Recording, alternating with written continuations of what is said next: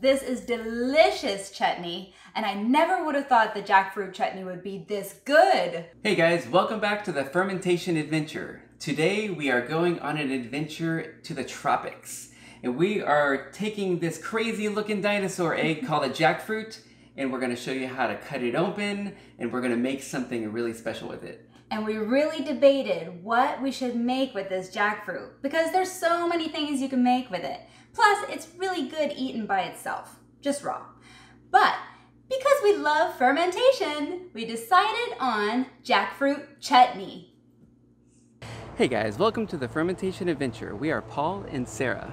Join us on this journey to explore the world of fermentation. If you'd like to learn how to make ferments like these, start now by clicking subscribe and hitting that bell so you don't miss a thing.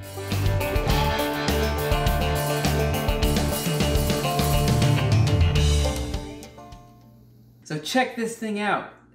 This jackfruit in front of me weighs a little over 18 pounds. Believe it or not, this actually grows on a tree. You see the stem there?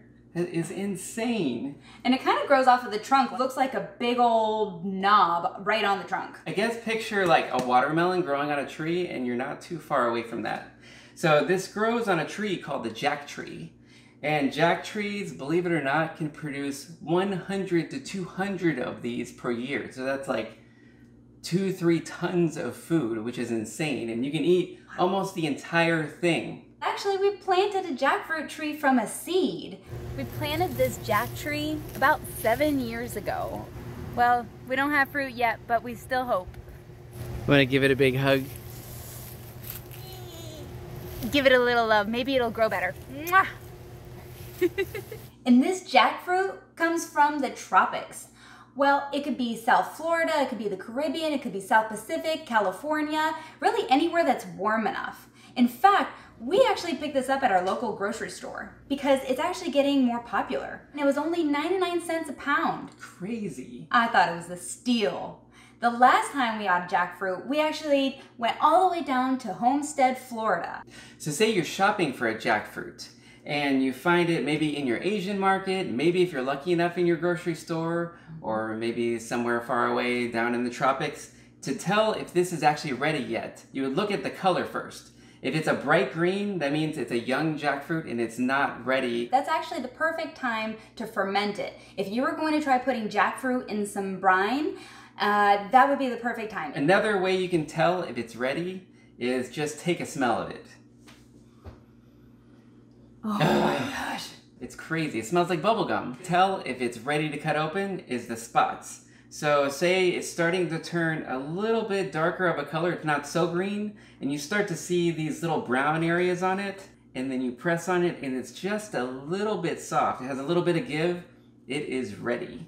Now there are a couple different ways to cut a jackfruit, but we're going to show you the best way to get all of the fruit and all of the flesh and everything out of it so you can use the entire thing. But first, we have to coat the knives with a little bit of oil. We like to use coconut oil. And the reason we're doing this is because it is very sticky in here. Especially the center part, there's a lot of sap, and it is unbelievably sticky. It's very difficult to get off your fingers. Industrial glue. Yes. Most people, I would say, just coat their hands with oil as well, but we're gonna go a step further. We're gonna use gloves. All right, here we go. The knife that you pick, you might want a really long one so you can get into the center of it. Gotta put a little bit of force into it. Okay, we've made our cut down one side of it. Now we're gonna flip it over. We're gonna continue that line. Now, this has really big seeds inside, so you might actually hit a seed here and there. Okay, we got our two halves here. Wow. That's amazing.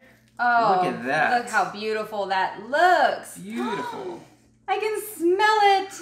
It really does smell like bubblegum. Look at that, that's the hard core. You can see the sap forming right there. This stuff is seriously sticky glue. You can see the 3 different types of fruit that makes up the jackfruit. So we've got the seeds. It's surrounded by a yellow pod. Sweet, really delicious fruit, eat by yourself. And you can see the stringy stuff. That stuff is actually edible.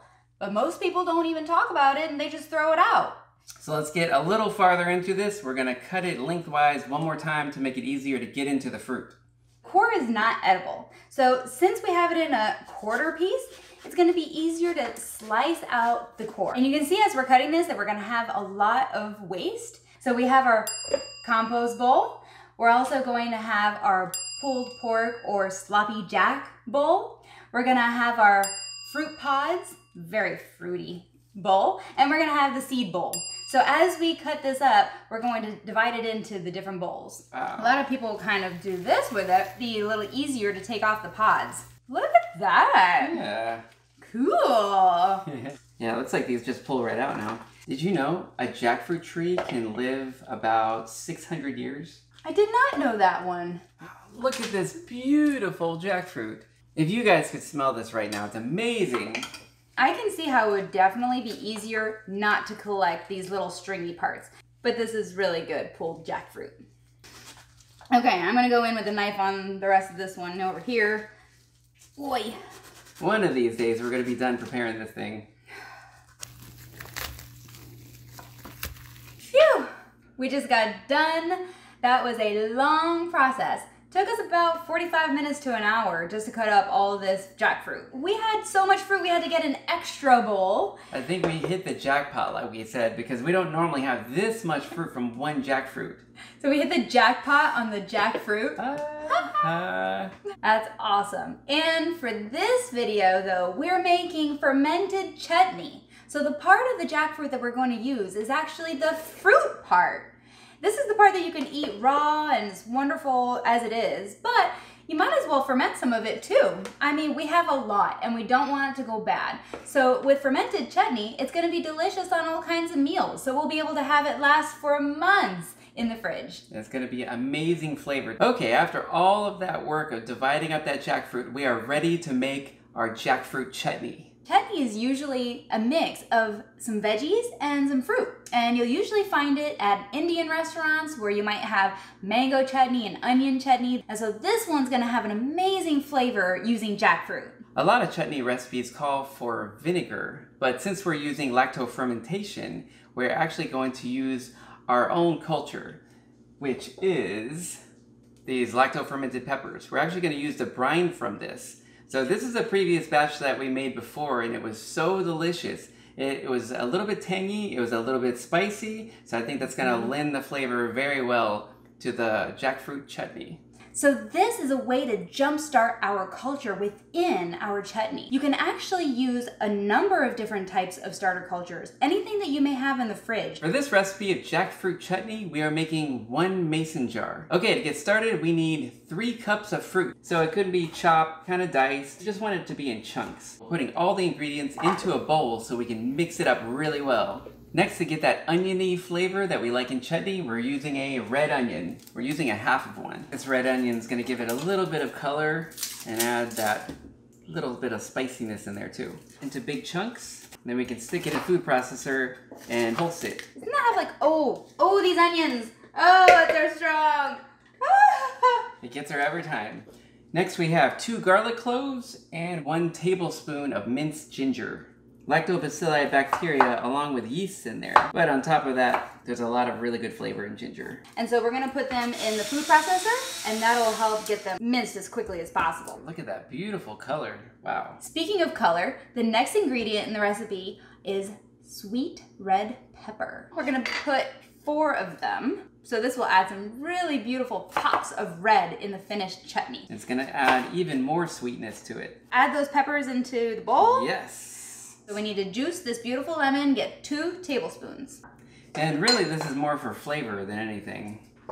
I mean, it adds a little bit of the acid in there. Next, we have to put in some spices. Ooh, that's definitely Indian. We have 1 teaspoon of salt. We're gonna put 1 teaspoon of the curry powder as well. It's gonna give, an amazing flavor with the jackfruit. So we're gonna spicy. Yes. Yeah. All right, so let's put in our starter culture so we can start it on the fermentation process. The bacteria and yeast could be on the bottom there, so you want to make sure it's mixed up really well. And we're just gonna take 3 tablespoons of the starter culture. We're gonna make sure we stir it up because we want all of that starter culture to be incorporated. We want it to go to work right away. Okay, we've done about as much work as we can do today, and now we're gonna let the fermentation take over and do the rest of the work for us. So we're just going to put it into a mason jar and use a funnel. We'll follow it all along the way and see what each day is going to look like. All right, so now that we have it into the jar, we're going to pack it in as tight as possible. Now you can either use a spoon like she's doing, or you can switch to something called a pounder. It's more for sauerkraut. We want a non-aerobic fermentation, so we want to get rid of as much air as possible. So with this pounder, it really gets a lot of surface area and kind of squeezes it down there.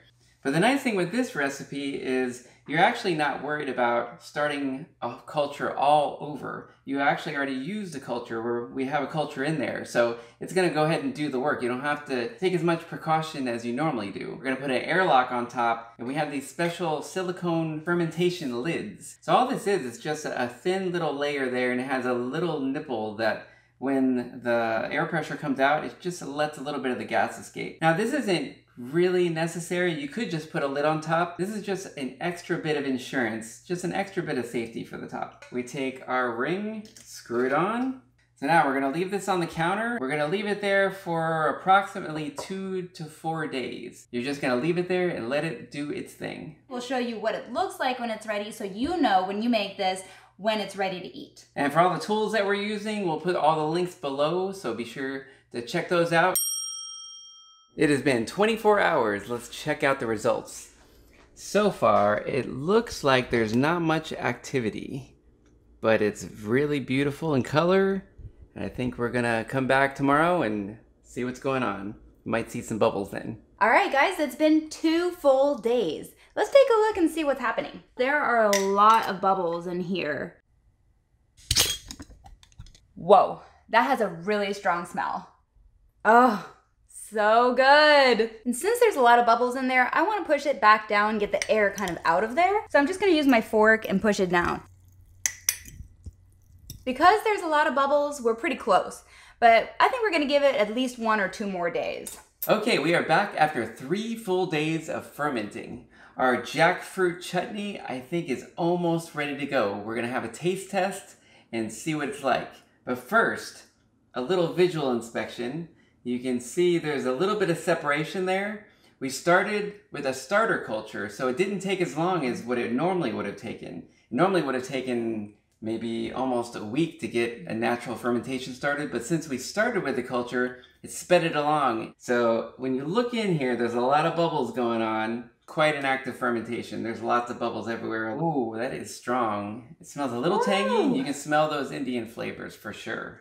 You can smell the vinegar. So we're going to give that a little bit of a stir to get all the flavor all together. As I'm stirring this, I can hear the air pockets.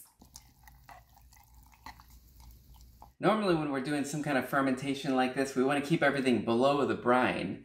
But with this one, we had an airlock, and we also had an active fermentation that we started into it. So it wasn't as important as if you're doing it from scratch. All right, I think we're ready for the taste test.